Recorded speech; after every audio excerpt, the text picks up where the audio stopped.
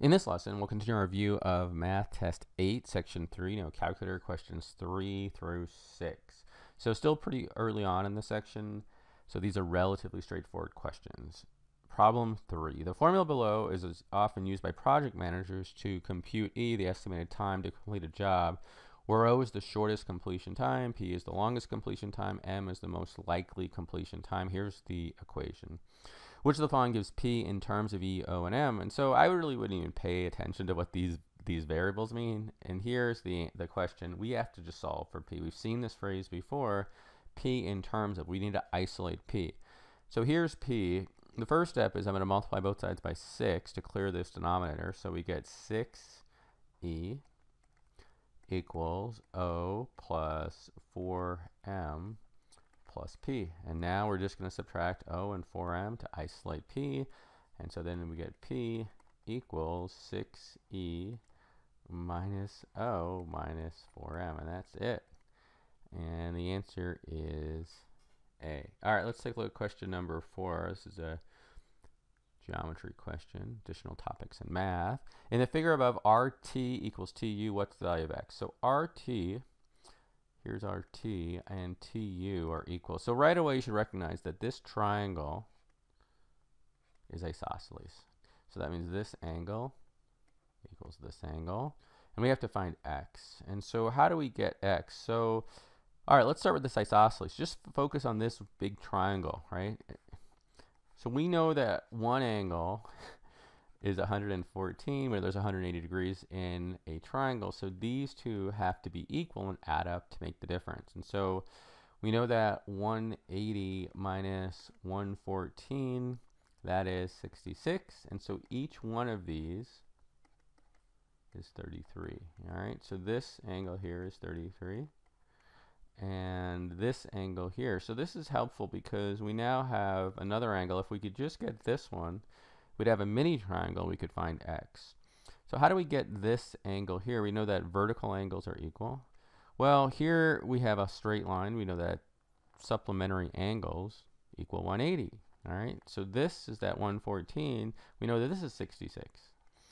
We have another triangle here. We have 31 and 66. We know that is 97. And so then we subtract 180 from that. We have 83. It's a little bit messy. So now we have this is 83. We know that vertical angles are equal. So we know that this angle here is 83. And we have now two of the three angles for this mini triangle. We have an 83 and a 33. And that is 111, 110, 116. So we subtract 116. This is no calculator, so just be careful with your arithmetic. And we then get 64. And that's it. The answer is C. All right, let's move back up to question number 5. The width of a rectangular dance floor is W feet. The length of the floor is 6 feet longer than the width. Which of the following expresses the perimeter in feet of the dance floor in terms of W? All right, so let's start. We have a rectangle. You know, the perimeter is all four sides added together. And we have a relationship between the length and the width. We know the length of the floor is 6 feet longer than the width. So length equals the width plus 6. And so we're not going to put an L in here for the length. We're just going to put W plus 6. All right, so even though this is L here, we're going to put this W plus 6 because we want it in terms of W. This is also W plus 6, and these are just the width, so it's just W.